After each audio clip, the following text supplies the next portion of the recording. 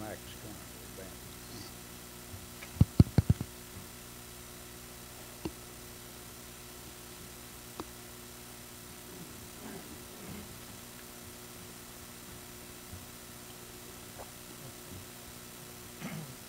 There was a song once.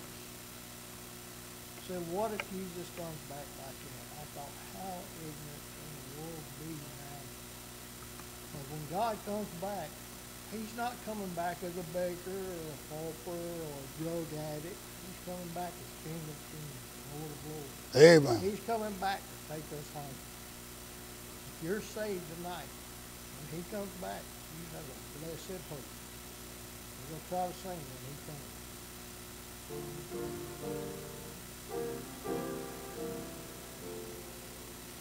A place of rest, of perfect peace and happy reunion,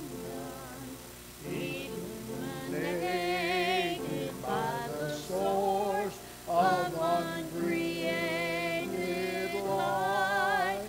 No temple is needed there, and no veil will separate us. We'll be face to face with the one who made our bodies glorified. When he comes in glorious splendor, when he comes to gather his own, when he comes, we shall be like him. When he comes, we're going home. As King of Kings and Lord of Lords, he will return.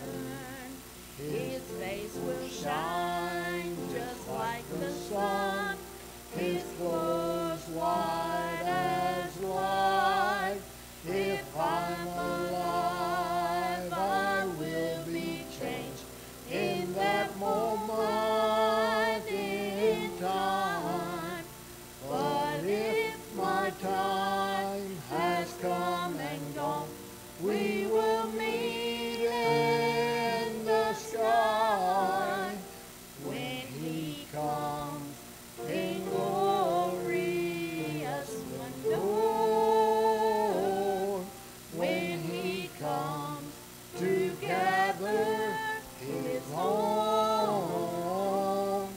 when he comes, we shall be like him. When he comes, we're going home. When he comes in glorious splendor, when he comes to gather his own, when he comes, we shall be like him. Yeah. When he comes, we're going home. When he comes. Amen. Amen.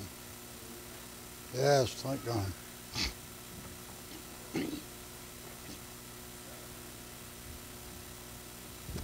Could be today. Yes. Amen. Everybody good with that? Amen. Good big day. Listen, you don't have to go to work tomorrow. Well, don't have to set an alarm clock and get up. You don't have to face all the trials and tribulations of the world. When he comes, we will, in a moment, in a twinkling of an eye. Yeah. Someone said that's about 1/200th of a second. And that eye twinkles and we'll be home. Man, thank God. Amen. All right. Yeah. Dr. W. Max Alderman. Amen. Everybody know what W is, right? That's Watson. All right. You come on up here, Mr. Watson. Amen. Amen. All right. Amen. I aggravated him a little bit. I like it when they use that James Yeah. Earl Green. He's always just puts a middle initial. He don't want you to know his name. Yeah, that W, for a while, I wouldn't even use it because they said, I thought that's supposed to be a last name. And I would have to tell them it is a last name. It was my mother's last name. And as a young boy, when I was called that, and they would ridicule me by reminding me that that's not supposed to be a first name, but it's a last name. And then one day I heard someone say, honor thy father and thy mother. And that's when I guess I added W to the front of it. I kind of tiptoeing into the water. But now, almost when you're going out in official places, they want to know your first name. Like doctors, they want to know what your first name is. And now I have no problem saying my name's Watson, Alderman. My mother was a Watson. That was her last name. And that's what she wanted to call me, and probably would have if it wasn't for my Aunt Maud. My Aunt Maud didn't want me to be called Watson. And I think it was, wind must have got out that she was talking about my name because one of my other kinfolks named his mule Maud. So anyway, you have to be careful about names, I guess. But I thank God that I have the opportunity to honor my parents. Even though they've been deceased, they've been dead and gone for a lot of years, but I have good memories, and hardly a week goes by, if that long, that I'm not reminded some way of them. And just like the preacher today was talking about the strength of his father and how his father was a hard worker and he had the strength to do what a man ought to do. We're living in a day now where people don't want to refer themselves to themselves as being manly. It's almost like it's a curse come upon you if you're even a man, and in some cases they're even emphasizing you being a white male. I don't think there's anything wrong in being a white male or a black male or an Indian, however God made you. That we were talking about the junk today. That's some of the junk we ought to chunk. Amen? A lot of that stuff's going on just not by people like us. It's someone that's trying to stir up people like us. If you examine it and look at it, most of the people they're talking about that's doing so many of these things that you would not even think about doing, but they're blaming it on you. They're just simply trying to keep things stirred up because Satan is the author of confusion. And if you hadn't figured that out yet, just read the book. It tells you just like it is. In the last days, perilous times shall come. And as one old preacher would say when he'd read that, he said, honey, we have arrived. And so I believe that to be true also. I want to invite your attention back to our text, and I thank you so much for letting me come back with you. I've been coming now for a number of years, probably close to 15 years, and a lot of time passes during that time period. I think your preacher started using me at the very beginning. I appreciate it so much, brother, and I appreciate so much being with you folks today. I see familiar faces, and one day on the other side, we'll all be joined back together, and all the tears and the sorrows on this side will be past. I like what the old black preacher said. He said his favorite verses in the Bible is it, and it came to pass. He said, I sure is glad it's not here to stay. Amen. And I feel that way likewise. I'm glad that some of the things passes on by him. As the preacher mentioned, my wife and I both have had some issues. We've been so blessed through the years, but she spent 8 months, I think the last time that I was with you, I believe it was during that last time that I was with you, or one of the times, my wife was not able to come because she was staying with her mother for 8 months. She stayed with her mother until her death, and her mother was completely and totally bedridden. And she had to do a lot of things because of that. Her mother was a large framed lady, and it took a lot of effort and strength on her part. And she faithfully did it without complaining, for which I'm thankful. That's one of the ways she honored her mother. But almost immediately afterwards, she had a meniscus tear and a Baker's cyst in her left leg. And so she had to have surgery for that. And almost immediately after having that surgery, almost immediately, I guess she was leaning or giving way then to the right side. She had to have just about 8 or 9 weeks ago now, I guess, I've lost track, she had to have hip surgery, total hip replacement. But she's doing so good. Like the preacher said, she had hers done 2 weeks before I had my surgery. And I told her, well, you ought to be well by then. and she wasn't exactly well, but she pitched in there and did as much as she could. When I was going through I had a sigmoid colon removed. That's the lower large part of your colon. And I had that removed because I've been battling for probably a couple of years. Even last time I was here, I was battling diverticulitis.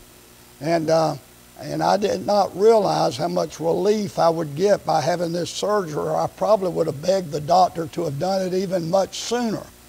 So I'm grateful that we've both been able to have these issues and take these issues taken care of. And in everything, give thanks. I'm thankful that I'm not still struggling with that diverticulitis, and she's not still a female, I started to say Festus, but what's the other one? On Gunsmoke? Huh? Chester. She's not a female Chester now. Do you know what I'm talking about? The one that limped. She was limping there for a while, but she did it with much grace. But I want to go back to 1 Corinthians chapter number 2. Aren't you glad we have this old King James Bible? Aren't you glad we have church? Christ loved the church and gave himself for it. And if Christ loved the church, we ought to both love and like the church. I sometimes joke people, or kid with people, and I'm certainly joking and kidding when I say that. She said, they'll say, do you really love that woman you got? I said, oh, I love her. I love her to pieces. I just don't like her. And that's not the truth. But I have had people in the faith I've tried to love, but I sure have found difficulty just liking them. I went to Bible school with some people like that. I had to ask God to give me much grace because I knew that was one of the evidences that's spoken of by Peter when it says, add to your faith, given all diligence, add to your faith virtue, and the virtue knowledge, and the knowledge temperance, and temperance patience, and patience brotherly kindness, and to that charity. And I realized when I read that scripture, I better start trying to love that person that's not too lovable, and to do good to them that despitefully use you, and even bless them that curse you. Not bless what they're doing, but be a blessing to them in some capacity, because the goodness of God even leadeth us to repentance. Aren't you glad of that? I'm studying right now in my study on Philippians, or Colossians rather. I'm studying, even this afternoon, I was working on my Colossians book. And since I was with you last time, the Lord put it on my heart. It all began in Russell Rice's class when he challenged the Bible students that we ought to have writers. He said we ought not to go to the new evangelicals and the liberals and the modernists to get our theology.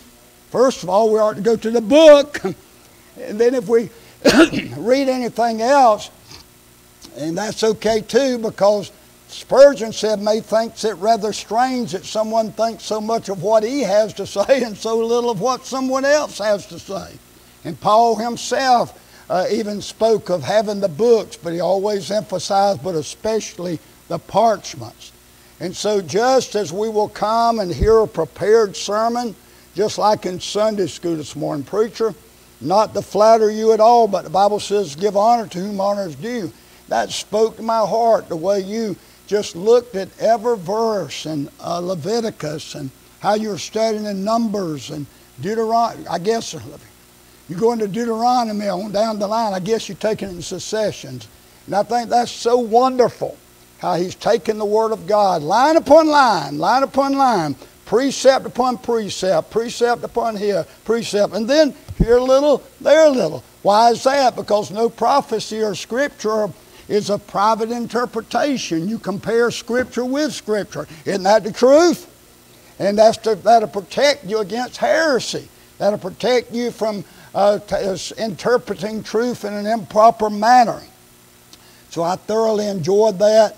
I'm enjoying opening up the Word of God with you today. And in this study I'm doing, I'm working now, just finished this week coming. I'll probably send to the publisher. Already have the book cover prepared. But I've had the final proofing done by, you know, Brother Stacy Shiflett. His daughter is a missionary to the Philippines, like our brother today, along with her husband. And she is has done the final proofing on my book on Philippians. And so I'm sending it to the publisher probably this week. I want to look at it thoroughly before I do. And then I'm working right now. I'm almost a fourth of the way through the book of Colossians. And I tell you this because I'm one of your missionaries, and I want you to know one of the things I'm doing in addition to my preaching around every given moment that I have free time. I try to give time to the writing of these studies in different books. I'm working in Colossians now. When I get through with Colossians, I plan immediately within just a week or so, or 2 or 3, not very many, I'm going into Ephesians and take care of Ephesians. And then after Ephesians, I'm thinking about either going into the pastoral epistles. I have them already outlined, or may even go into Peter, the epistles of Peter. Such wonderful teachings and all. So pray as we do. And I've committed myself to do this as long as I live, or have the ability to do so as long as I live. And so you pray that we'll be able to do this. And maybe tomorrow, beginning tomorrow, we may look at one of those books we've been working on, because there's so many nuggets of truth that's revealed as you study. And so now, saying that, I want to get right into where we left off today. Actually, I want to go back to verse number 11. It's in 1 Corinthians chapter 2. For what man, I've been meditating on this verse a little bit, just a little bit more than I had done before the services this morning. For what man knoweth the things of a man? Now, preacher, I may be incorrect on this, but not on purpose or not maliciously. It'll be just out of plumb ignorance. But it's saying, for what man knoweth the things of a man? And I think that can be on a personal level. In other words, how can a man know anything unless there's a spirit within him that gives him that capacity? Now, you know we are a triparty or three-part being, not exactly like and just like God the Father, God the Son, God the Holy Spirit, but God works with trinities even in our humanity. We have a soul, we have a body, and we have a spirit. But I don't believe in this case it's referring to the spirit in a godly sense as having the capacity to recognize God. Now, in your humanity, having a body, you have no recognition. With your body cannot recognize a thing. Did you know that?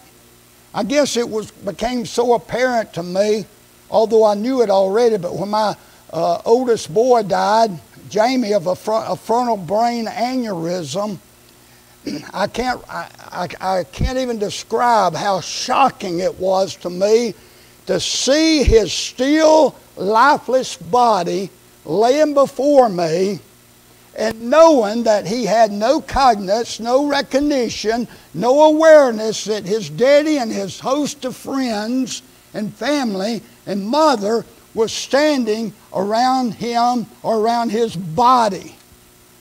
And it occurred to me like it never has before that Jamie, the person I really knew, was no longer there. that was a representative type of who Jamie was to give us recognition. And the purpose of a body is for our recognition, to recognize who we are. But when I look at you, I don't really see you. And when I go to a mirror, do you realize when I go to a mirror and look at the mirror or even a photograph, I don't see myself. You say, well, who are you looking at? I'm looking at a reflection of who I am. You have had the opportunity to see me, but I haven't had the opportunity to see myself. Do you understand what I'm saying? But even if I had that capacity, do you know that the most, all it's doing, when I'm able to see you, I can look at you and I say, oh, I know him.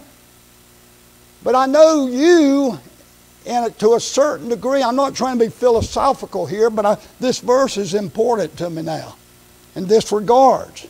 When I look at someone, I see you and I have recognition by looking at you. That'd be no different than a tree has a body.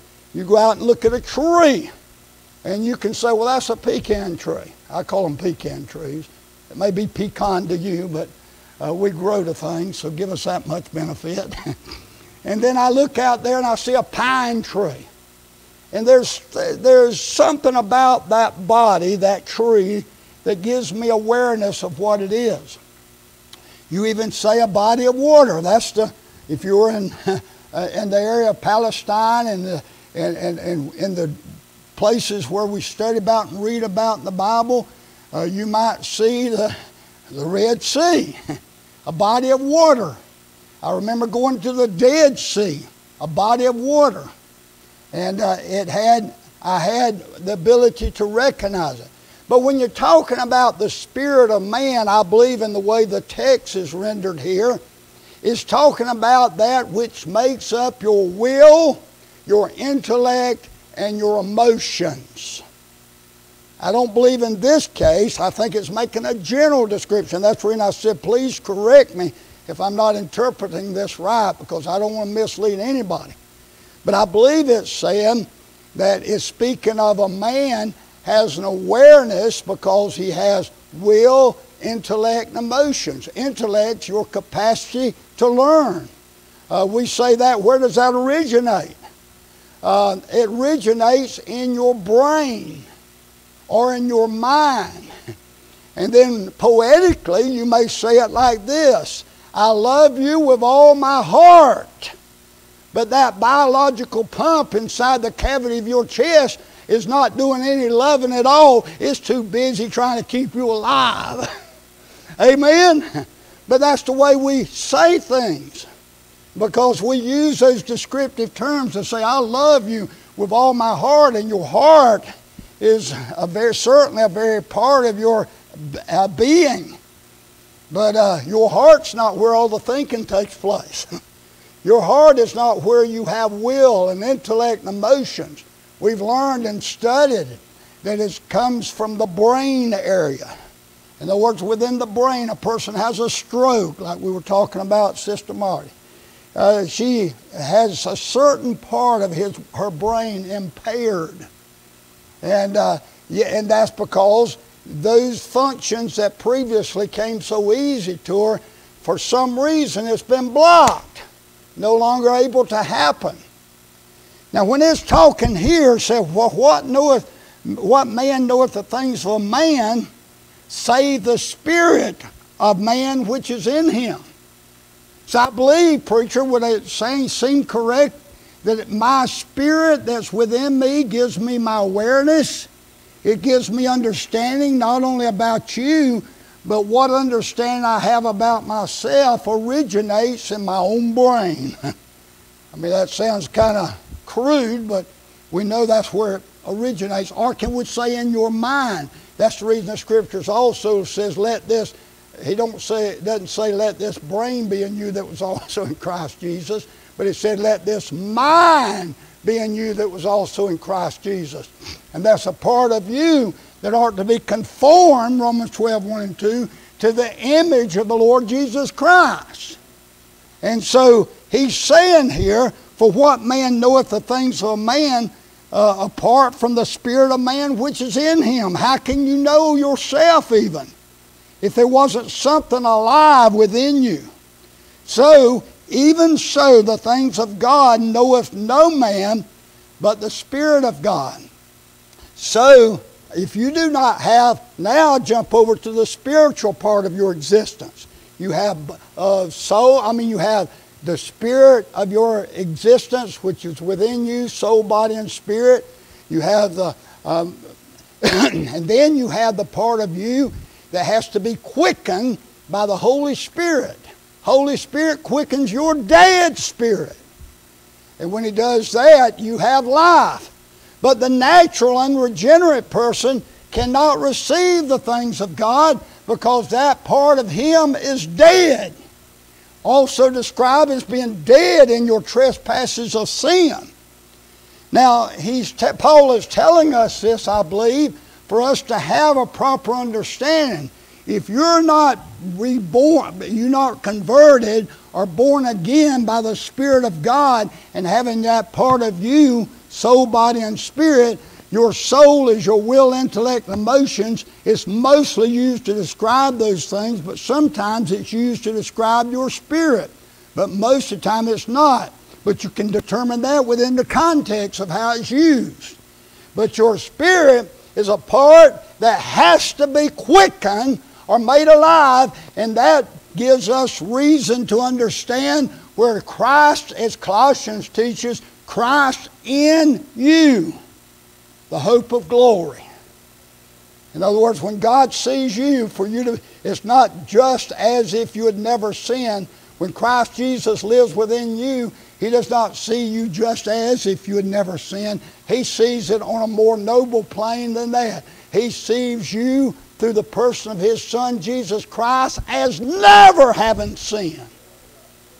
And that is so worthy of our consideration.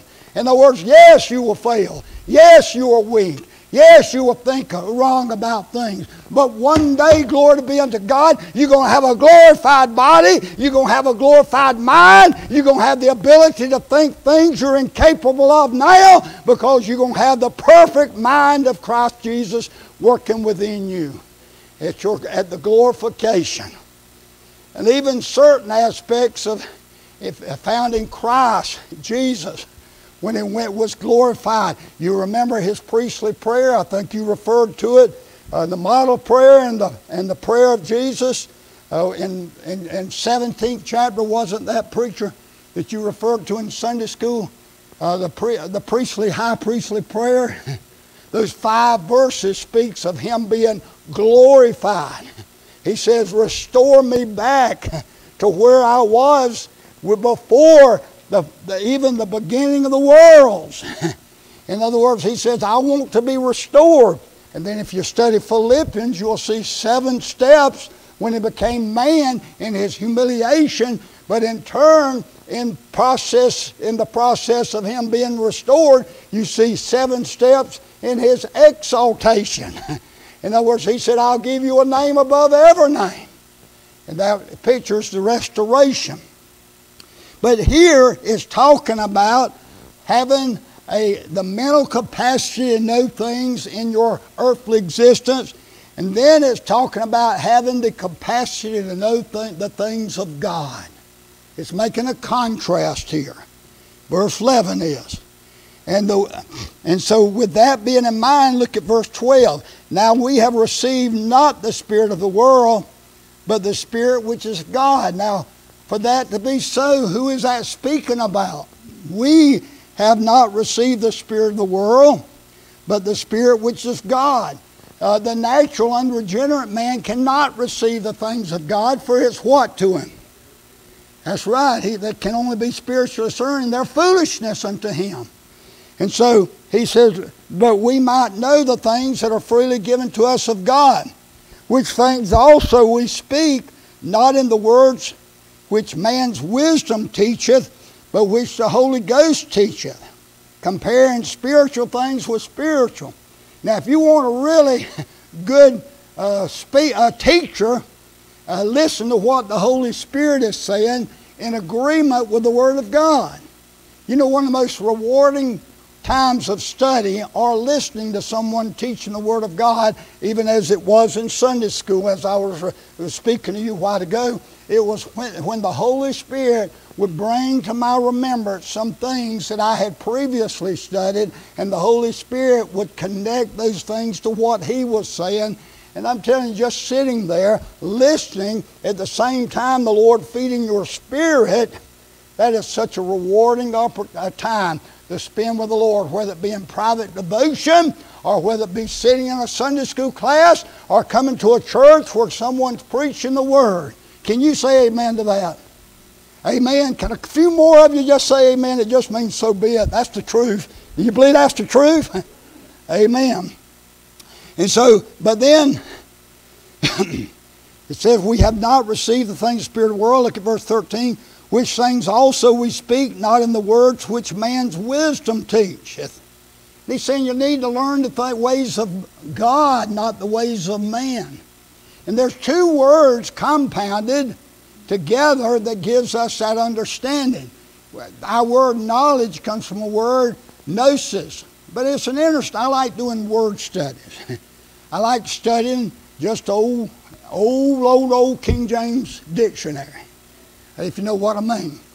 But anyway, I also like studying some of the words just to give some intensity to it or some meaning to it, how it's used.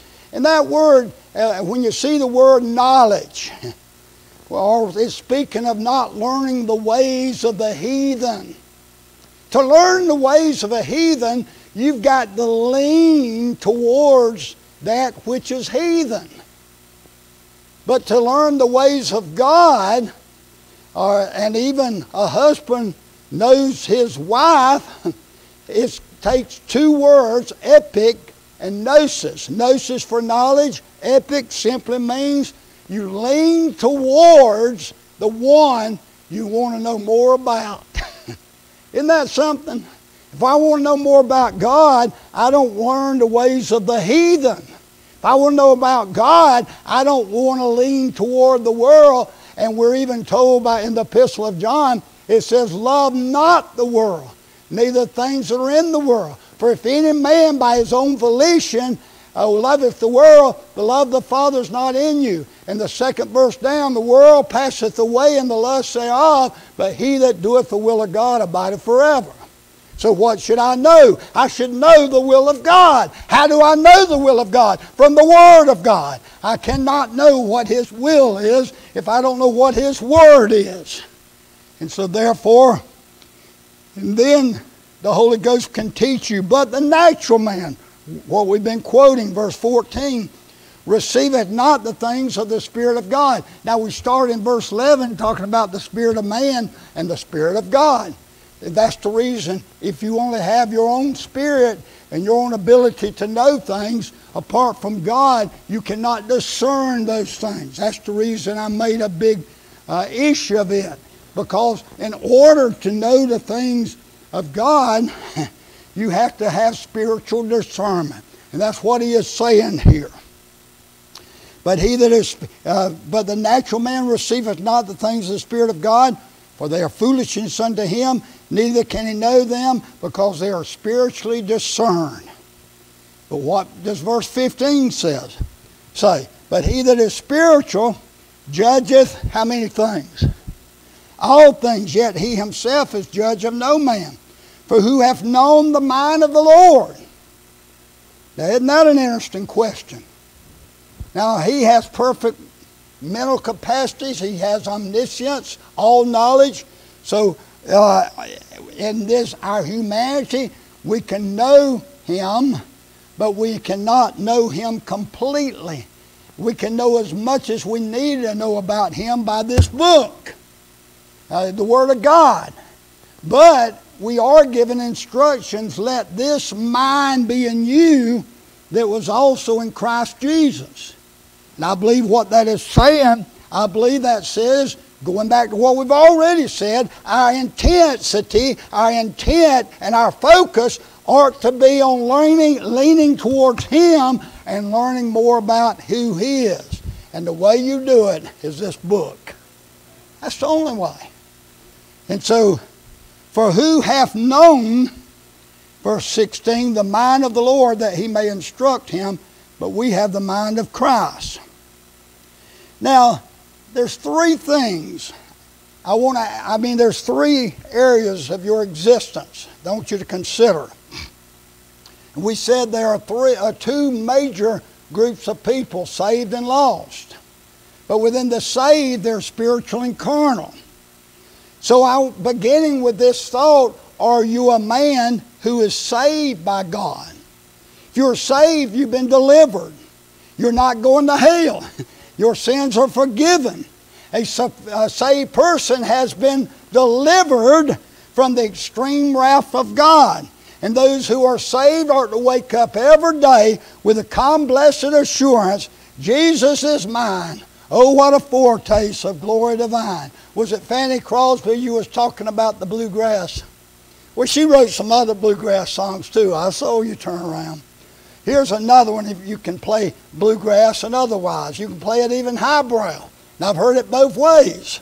If I hang around here long enough and listen to you, I'll probably hear it in the bluegrass. But take heart. Rufus Edmonston, a preacher that used to preach for us, he said, I don't know why you don't like bluegrass down here. He said, that's the kind of grass we're going to have growing in heaven, bluegrass. He had a little bias there, I'm sure, because he sure loved it, and y'all would have gotten along real good. I got along that way with him pretty good too. But here's Fanny Crosby's song.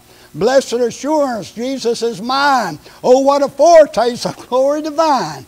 Heir of salvation, boy, couldn't she write. Purchase of God, born of His Spirit, washed in His blood. This is my story, this is my song, praising my Savior all the day long. This is my story, this is my song, praising my Savior all the day long. And then she goes on to say, perfect submission, perfect delight. Visions are rapture, now burst in my sight. Angels descending, bring from above. Echoes of mercy, whispers of love. Perfect submission, all is at rest. I am my Savior, I'm happy and blessed. Watching and waiting, looking above. Filled with His goodness, lost in His love. This is my story, I hope it is. This is my song, praising my Savior all the day long. This is my story, this is my song, praising my Savior all the day long. Not only if you're saved have you been delivered, but as our text indicates, in several places already being brought to your attention, if you're saved, you have discernment. And it comes when you are spiritually minded. For one that is carnal minded, your discernment will absolutely be hindered. A natural mind will have no spiritual discernment. A carnal person at times may appear to have no discernment. If you don't know what the Word of God says, and you're carnal, and you're still feeding on the milk, then you won't have any discernment in certain areas of your existence in your life. So number one, the first major question, are you a man who has been saved by God? And if you're saved, or if you are saved, are you a person who is straying from God? Straying from God. In 1 Corinthians 3:1, it says, and I, brethren, could not speak unto you as unto spiritual, but as unto carnal, even as to babes in Christ. He said, I fed you with the milk, and not with meat, for hitherto you were not able to bear it, neither yet now are ye able, for ye are yet carnal. For whereas there is among you envying and strife and divisions, are ye not carnal and walk as men? For a while one said, I am of Paul, another I am of Apollos. Are you not carnal? And so we see by that a person can be carnal or fleshly and straying from God. And here's the displeasure on the part of God when you are being carnal. If we are carnal, God cannot and will not find pleasure in us. The Lord says, why call ye me Lord and not do the things that I say?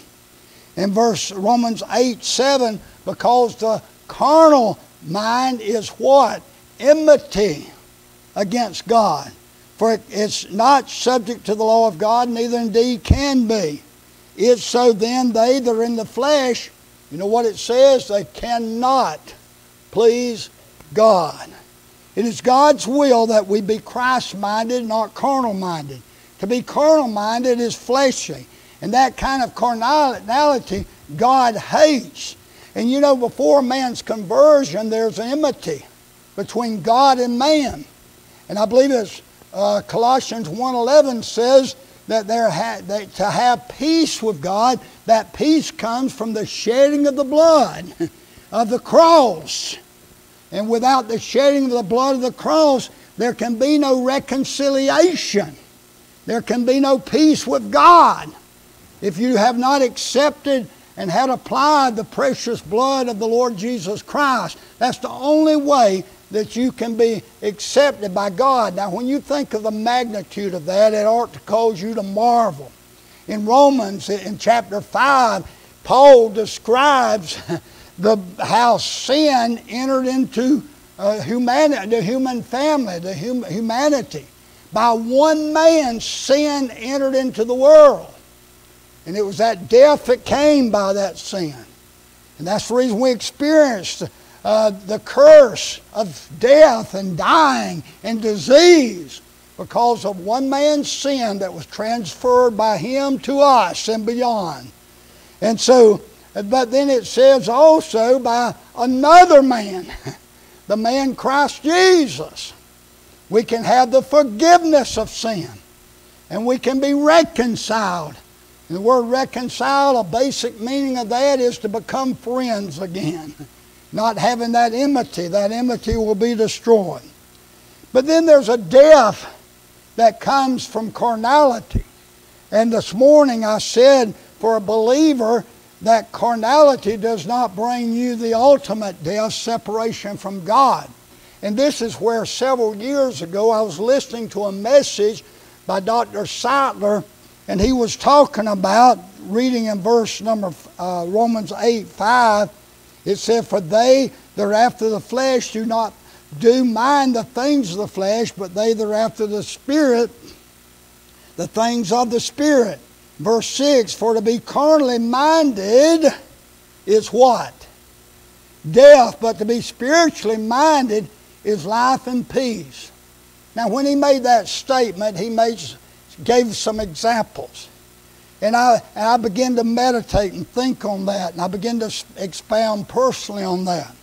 And I wrote down 8 things that I just want to share with you briefly that happens when you're carnal, the kind of death it brings. And you know, I think of that word death, and it's a strong word. When you think of someone dying, maybe in a tragic accident, when you think about the cessation of life, that life of that person ends right there on the spot. It may be someone dear and precious to you that you would have liked to had just one more minute otherwise to have spent with that person to make final preparations. But you didn't have it. So in that sense, death can be very startling. Now he speaks of another kind that we can enjoy, and that's the death of the saint. That we can envision and that we can look forward to. And praise God, we can have that blessed assurance, Jesus is mine. Oh, what a foretaste of glory divine. In other words, it's real. It's not imaginary. And one of the things that keeps this old codger still kicking and getting up every morning as I'm able is just by virtue of knowing that I'm still in the race. I'm still doing the work that God's called me to do. And what a thrill it is as nearly a 3/4 of a century old, God lets me get up. I'm a 74-year-old man this past week. And just knowing that I'm getting up every day. And by the way, I'm celebrating a lot of ways. My wife and I celebrated 52 years of marriage. That ain't bad either. In addition to that, I'm celebrating this month 50 years being ordained as a Baptist preacher. You just don't know how thrilling it is to my soul. I don't know what that means to you upon hearing it, other than you just an old man. But it's thrilling to me to know that God has allowed me to continue to serve Him in this capacity for all these years. You just don't know how thrilling that is. You don't know how stirring it is to wake up every day to know that I have purpose, to know that I got a reason for getting up again. And I can't think of anything that would be more boring to think or to have to hear, you did run well, but what doth now hinder thee? You know, that ought to be startling also. I know the time will come when some of my physical activity will cease, and my mental cognites could very well cease, get to the place where I cannot even think a sentence through. But in the meantime, I want to take every opportunity I can to use, kind of looking at the sand in a sand glass, hourglass, almost the way it feels now, and see that sand trickling through, talking about how fast time is passing. Life is just a vapor, appear for a little time, then vanish away. For what is your life? It's even a vapor. And then that sand is just trickling through, and you look over at the sand glass, representing your life is a metaphor of your living. You're a sand glass, your time's about up. When I think of that, I think of, well, I better, as Dr. Soutley used to say, redeem the time. And then he'd explain it. He says that means to seize up the time remaining.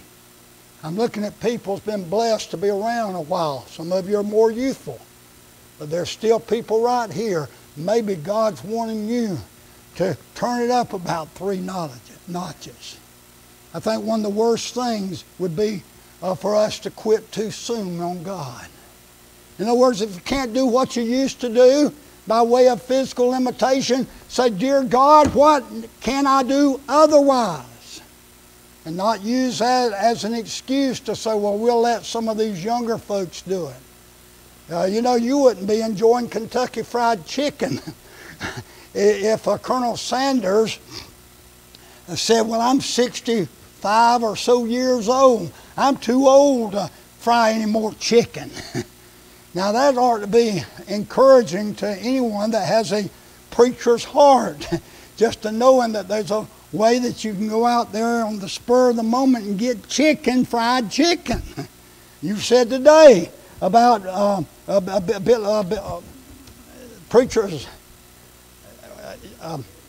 Billy Kelly, big old Billy Kelly, behind this leather belt. Say it, preacher.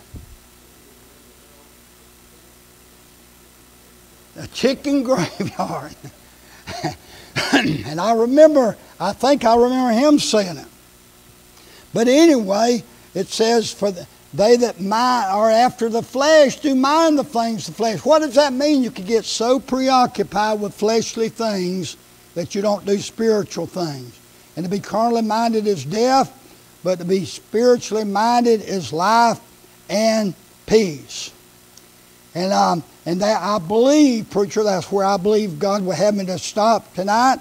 But tomorrow, I want to show you some definite things. I want us to think how carnality bringeth forth death. Bringeth forth death. Death of what? Well, here's just one of them to think about, so you know what kind of how I'm thinking. The death of your witness or testimony. I used the verse, you did run well, but what doth now hinder thee? In the score of my 50 years serving God as an ordained Baptist preacher, I've seen so many along the wayside that's allowed something to come into their life to take and rob them of the opportunity of continually serving God. It might be something of the magnitude that it absolutely destroyed their testimony. And try as they may, there's some things that are not cardinal in the sense that there's no forgiveness, because I believe in a God that forgives, but I believe there are sins that's disqualifying. I believe the Bible teaches that. And for that reason, I believe people, they had to witness the personal death of their witness or testimony at some capacity. Now, if they got things right with God, they may come back, but most of them will tell you, just like in the Old Testament example, I come back and I can no longer fight with a strong right hand. I have to fight with a left hand, which pictures a level of weakness. But aren't you glad, even with that being said, even with wicked Samson, howbeit his hair began to grow again. God is a God that gives us other opportunities if we come to Him. He's a merciful God. You read that in Sunday school, I believe, your passage of Scripture. I heard over and over again, for His mercy endureth forever. For His mercy endureth forever. For His mercy, did you get that? His mercy endureth. Aren't you glad of that? So if you failed or faltered along the way, then draw a line, step over it, and say, Dear God, if you'll take me just as I am, I want to see my testimony, my life resurrected so that I can go on for Thee. I think you see there the area I'm going into as we look at it again tomorrow. Father, thank you, Lord, so much for this blessed opportunity to meet with these dear people. And thank you for the opportunity to open the blessed book, the Word of God. Thank you, Lord, for these eternal truths that are there to prop us, to stabilize us, to help us, to encourage us, to comfort us, and all the many descriptives that we could use that tells us how wonderful the salvation of the Lord is and all that accompanies that salvation. And Father, there's a person here that's had the will of God. They're not where they need to be, or they've allowed themselves to drift. I pray that Holy Ghost conviction will come upon them. I pray this in Jesus' name. Amen.